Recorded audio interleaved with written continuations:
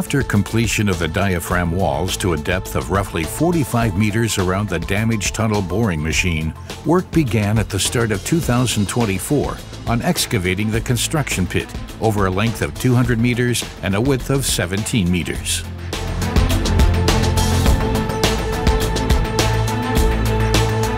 After the first few meters of soil had been excavated, the diaphragm wall for the construction pit was braced by means of steel pipes.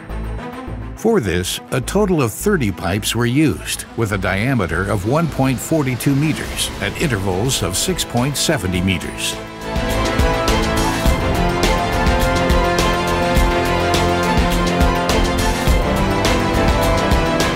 The gantry crane can lift equipment into the pit between the bracing pipes and lift out smaller fragments and containers. A stiffening frame of reinforced concrete with inner dimensions of 13 by 14.80 meters was installed at the center of the construction pit. This allows larger construction equipment to be let down into the pit and larger fragments to be lifted out. The first step consisted in removing the soil to a depth that half exposed the linings of the tunnel tubes with the encased tunnel boring machine.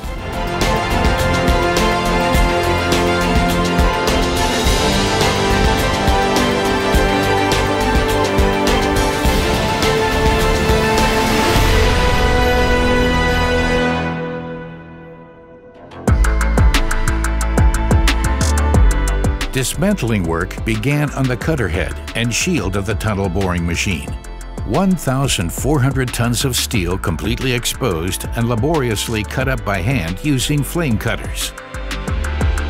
Besides the earth excavated, approximately 10,000 meters of freeze pipe surrounding the exposed tunnel tube had to be dismantled. The exposed lining segments for the tunnel tubes were cut into transportable pieces, lifted out by the gantry crane and carried away by truck.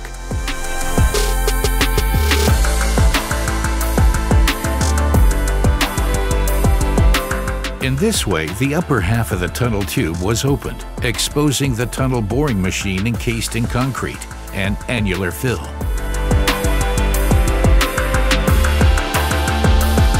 The upper section of the tunnel boring machine was demolished with the aid of excavators and chisels.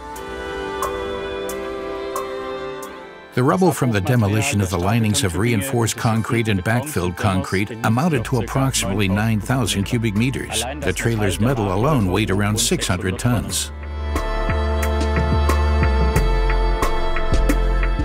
This material was then also excavated, removed by truck, and further broken down for recycling.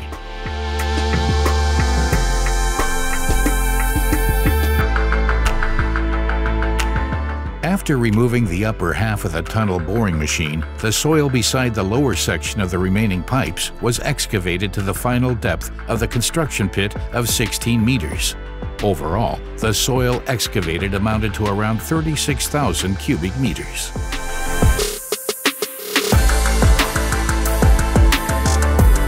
To dismantle the lower section, the encased tunnel boring machine was cut up vertically and horizontally into approximately 10 by 2 meter blocks by means of wire saws. For the vertical cuts, the wire is guided by means of core boreholes through which the wires can be threaded.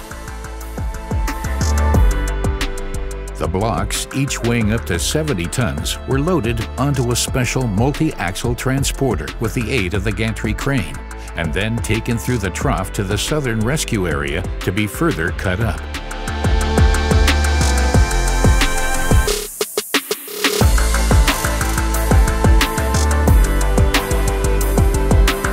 This low-emission procedure enabled part of the tunnel boring machine to be transported out of the construction pit in blocks and thus faster. At the same time, civil engineering had already begun making the first tunnel floors by the end of 2024. With the complete demolition of the damaged tunnel boring machine Wilhelmina in December 2024, we achieved a further major milestone in the Rastatt Tunnel.